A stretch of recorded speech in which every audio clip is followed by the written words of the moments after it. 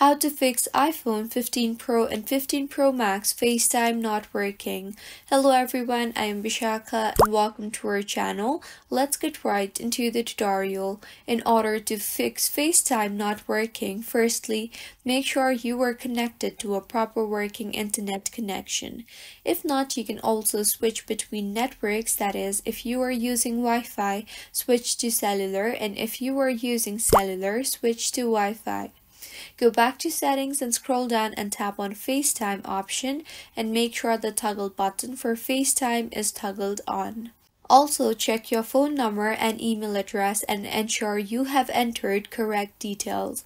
Now go ahead and restart your device, as restarting the device fixes majority of issues on your iPhone.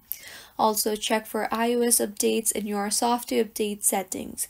Tap on General and then on Software Update and make sure your iPhone is updated to the latest version of iOS. The latest version is crucial to maintain optimal performance.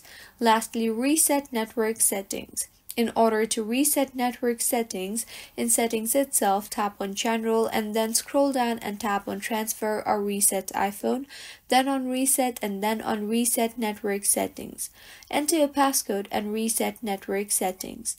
Doing this will reset all network settings and will return them to factory defaults, meaning all your Wi-Fi networks and passwords, APN and VPN settings, and cellular settings will be returned to factory defaults. Your iPhone will take an auto restart now and your FaceTime should be working just fine.